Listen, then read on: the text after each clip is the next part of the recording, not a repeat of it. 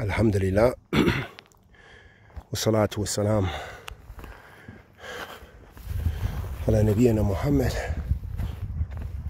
wa ala alihi wa sahbihi wa sallam.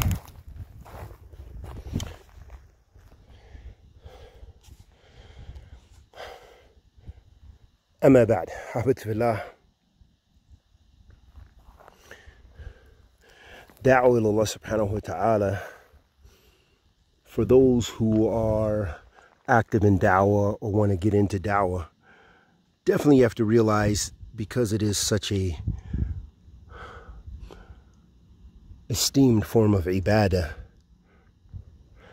that of course it takes ikhlas and it takes sincerity to Allah subhanahu wa ta'ala, and it takes adhering to the way of the Prophet sallallahu alaihi wasallam in da'wah. And due to the harm that came to the Prophet sallallahu alaihi wasallam and all the anbiya, that they all called it tawheed, they tried to call their people to the worship of Allah subhanahu wa ta'ala, away from worshipping false deities, as Allah subhanahu wa ta'ala says fi kitabihi al-kareem.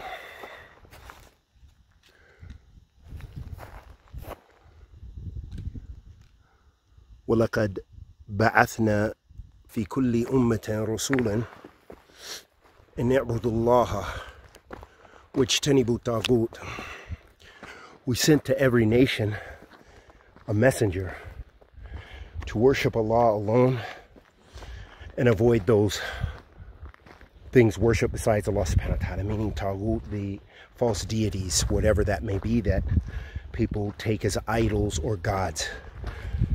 Meaning all the prophets alayhim afdal salatu wasalam had that same message, that they were commanded to Allah subhanahu wa ta'ala alone, called a tawheed, and away from false deities. And with that being the case, of course they were going to anger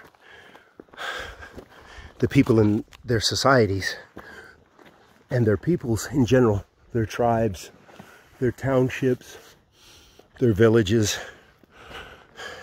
and for latter day prophets, perhaps their nations, and incur a lot of wrath of the societies and the people, because this is a threat to, oftentimes a threat to the power structure, because you find many people who want to be worshipped, or they want to direct you to worship someone or something other than Allah subhanahu wa ta'ala. You know, people make ta'zeem of shirk. So then that becomes a threat to them, so then the people react. And what made me reflect upon this is I'm just looking at, and I've known this for years, and I reflected upon it for years, about the difficulty in giving da'wah and how political da'wah has become. Political between the groups and sects, and internal politics. And so I was thinking about a lot of the brothers, perhaps even sisters, who are going away to study, you know, students in Jamiat Islamiyah, and all the other Islamic universities around the world and places to study. And I've known brothers who have graduated, you know, they're older graduates. They've graduated a long time ago, years and years and years, and they don't really do da'wah. And one of the reasons is because of the nature of the politics. You know, some people, they just want to practice their Islam, which is understandable. It's absolutely understandable. Because probably, no doubt, everyone should not be out really actively giving da'wah, meaning talking about issues of knowledge necessarily. Not everyone should be in that position. And even some people who have studied, they just might not have the desire, and they may not have the ability to convey the message. Then there's others who can convey the message very well, but they don't have the knowledge. And then there's some that can convey the message very well. They have the knowledge, but they don't have the determination. It's just not really in their heart, and they see the controversy, they see the fitnah, so they don't want to do dawah. But really we need, in some form or fashion, more people calling to the book and the sunnah. But it is understandable. And what I would say is the beautiful advice of Imam Muhammad ibn Wahhab rahimahullah ta'ala, when he mentioned in his book Usul al-Thalatha, and he mentions about the 4 principles, he mentions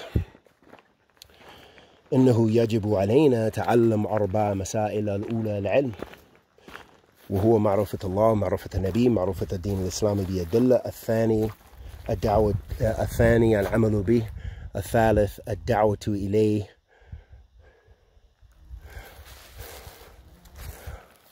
الرابع الصبر على أذى فيه. And then he mentioned Surah Al-Asr as evidence for that. One thing I want to mention before mentioning why I mentioned that is the importance of proper istidlal, and the importance of using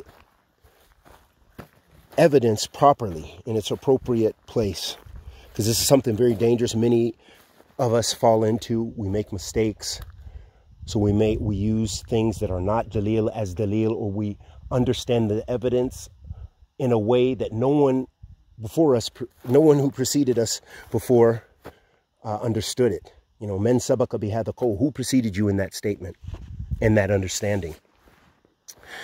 So that's why it's very important to have proper istidlal. And so I wanted to mention that because here Imam Muhammad ibn Wahhab rahimahullah ta'ala, in this, when he mentioned those 4 things that everyone needs to know, those 4 principles, if you will, that he is, as is the minhaj of Ahlus Sunnati wal Jama'ah, he is actually deriving those principles from the book and the sunnah, which is different from the people of innovation and desires. Because the people of innovation and desires, what they do is a lot of times they start with a precept, they start with a belief or a premise, and then they rush to the Quran and the Sunnah to try to find evidence to support their belief and their ideology. And this is what you pretty much find almost across the board with these sects of innovation, to a greater or lesser extent, some more than others. Whereas Ahlus Sunnah, what distinguishes them from the other groups and sects is that they go to the book and the Sunnah and they derive their Aqidah from the Quran and the Sunnah. They start with that because that has to do with revelation. That has to do with what Allah subhanahu wa ta'ala said and what His Messenger sallallahu alaihi wasallam has said. So that is the asas, that is the base. Then from there, we gain the understanding. That's where our Aqidah and our beliefs and our Islam comes from. Whereas others, they will come up with a theology even that often is really some concepts that they have, and then they'll rush to the Quran and the Sunnah to try to get verses and evidences to support what they believe. And so then they make their own unique istidlal, which differs from how the Salaf made istidlal. So going back to what Imam Muhammad rahmatullahi alayhi rahmatin wasiya said, so he mentioned out of those things, he said, you know, it's an obligation upon us to know things. The first is knowledge, and then he said, and it is knowing Allah and knowing His Prophet and knowing the religion of Islam with textual proofs. And those are the questions of the grave. And then he said, the second thing is al-amalu bi, to practice that knowledge. We have to practice. And then he said the third thing is a da'watu ilay. So that the fact that you have knowledge and you're practicing, then you call people to that knowledge. Meaning you call people to what you know. You don't call people to that what you don't know. You don't call people above your level. You don't start speaking about Messiah that you really don't have a place speaking about. Okay, so you should kind of have an idea about what your level of knowledge is.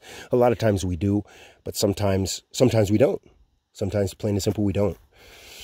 And then he said the fourth thing is a sabr ala adha, and that's the importance of mentioning this, is that da'wah, it requires patience.